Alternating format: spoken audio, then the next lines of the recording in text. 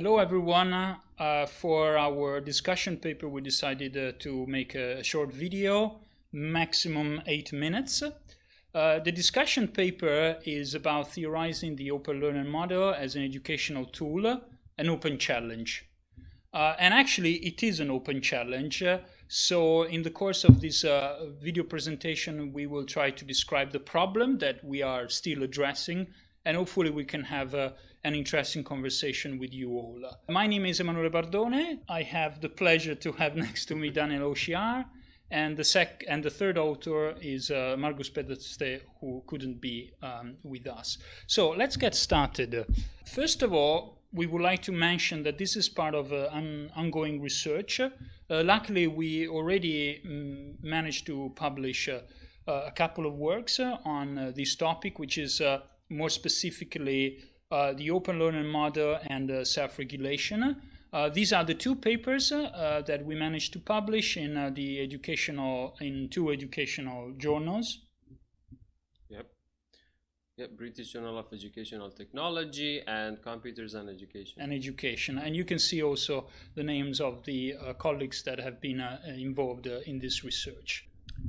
But let's now get into the main topic of the discussion paper, which is theorizing. Perhaps we can start from a quote from Terry Anderson, who said, reflecting back on an episode that happened in 2003, he said that he had become obsessed with the notion that there must be some kind of rational law that would help educational practitioners basically decide what kind of tool to use in which context.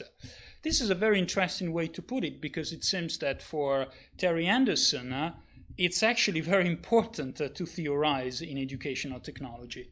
But is it always the case especially in mainstream educational technology, or not? Now, here we have a few quotes that seem to suggest that we have a problem in educational technology, because it seems that the field is under-theorized.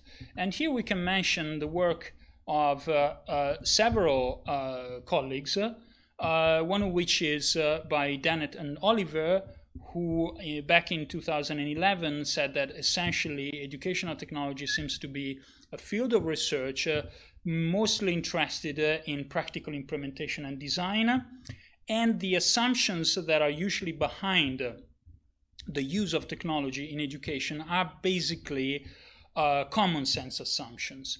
Then we have still Oliver, that a few years later restated the message, saying that we're still adopting or assuming in our pieces of research a common sense understanding of what technology is and what it can do. And then, interestingly enough, 1 year ago, there was an empirical paper, a review paper published by you and colleague, in which basically they reviewed something like 500 articles in some of the major edtech journals. And, well, the result was pretty straightforward. Almost half of the papers that they reviewed did not have any theoretical background. They basically had theoretical assumptions, and only 35% of those papers were actually engaging theory at some level. Now, what is usually the purpose of theory? Well, there might be several answers to this question, but let's say that as far as we are concerned here, we may think that a theory might be explanatory, or a theory can be considered as a number of principles to help us achieve a certain outcome. So in the first case, the theory provides the frames thanks to which we can understand and explain why things are the way they are. Whereas in theory as design, obviously, we try to elaborate and then apply some kind of theoretical principles that would inform how to achieve certain desired outcomes, which in education are usually related to learning. What we did in our case was to take the open learning model as our case in point, our educational technology, and then try to see what kind of theorization we could find in the literature. But before we get into this, perhaps we should tell you something about what the open learning model is. Well, So now I would tell you a little bit about open learner models. Usually they represent the knowledge or a skill level of a student, or like, let's say, their misconceptions in different ways, just with the aim of encouraging learners to actively participate in thinking about their learning. So the next thing that I would like to share with you are the modeling technique used in these kind of models. Let's say, like, in a general way, we can put them in a category of observable nodes and unobservable nodes. Observable nodes are those kind of systems or a model where they analyze the student's activity or the action, the observable actions. And the unobservable nodes, they basically revolve around the inferred nodes from those actions. So the representation style of the OLMs, they have two different styles, where we call them simple and complex. The simple version tend to present competency level of a learner as a subcategory of experts competency, whereas the complex version presents hierarchical knowledge structures. And in three cases, characterization of misconception and knowledge and concept maps. So basically, I can say, like, the simple one is just trying to, in a simple way, show the misconception, the level of the skills and other stuff to the students, and the complex one trying to make it more systematic. And the last thing that I would like to share with you is the representation format used in this kind of tools. So they have simple, in both simple and complex OLMs, we have different kind of representation. For example, graphical, textual format. And in some of them, they're like a combination of both, or each one of them, as you can see. I think that this much of background will be enough. I think that is certainly enough. Yeah. As we said at the beginning, this discussion paper is about theorizing the open learning model. So we needed to have a theory of reference and see how actually these theories was used in the dedicated literature. We decided to use a self-regulation because the open learning model is supposed to be conducive to activities such as planning, self-monitoring, and reflection that are very close to what self-regulation is all about. As I just mentioned, we review a number of papers, and the main criterion that we used was whether or not they were mentioned self-regulation, either indirectly or directly. In the end, we considered 67 papers. Yep. And in order to assess them, to see how actually they used self-regulation as a theoretical framework, we created a rubric. Before I come to describe the rubric, we have to specify what do we searched for when it came to self-regulation as a theoretical framework.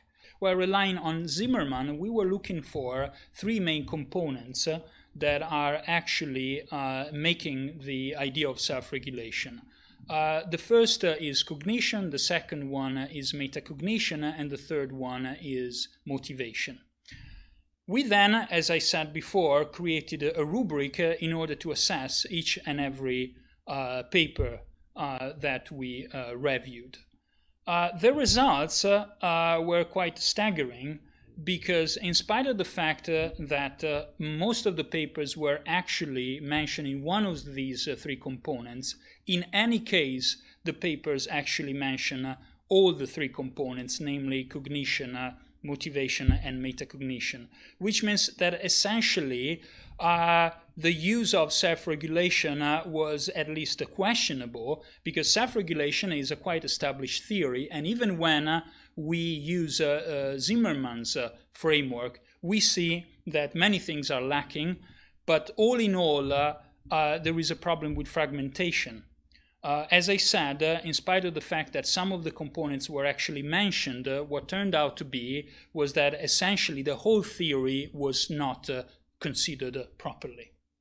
So we come to the end of this short presentation. What are the challenges? Well, first of all, the challenge primarily concerns how to theorize the open learning model. So the first question is obviously how to theorize the open learning model. What we did was just to investigate how papers and articles on this specific topic used one specific theory, which is self-regulation. It goes without saying that self-regulation might not be the only theoretical framework to use. But besides this, the questions that we would also like to put forward specifically concerns the role of theorizing in educational technology. So one question could be, what kind of theories should we look at? How can we overcome the fragmentation that we have reported in our brief and short literature analysis? Can we contribute to the existing plethoras of theories by making use either of the open learning model or any other educational technology out there? So these are perhaps the questions that we can start with in our conversation. Thank you very much for your attention, and hope to see you on the 8th of July. Thank you.